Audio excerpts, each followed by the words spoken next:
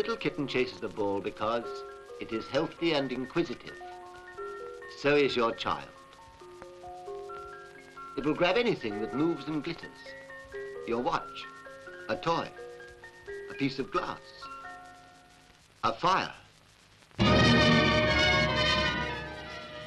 Thousands of children are injured every year by playing with fire. Hundreds die every year. You must protect your children from danger.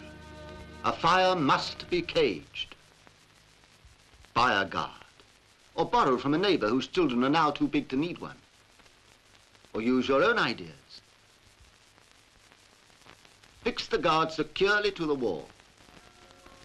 Let your fire be a friend, not a killer.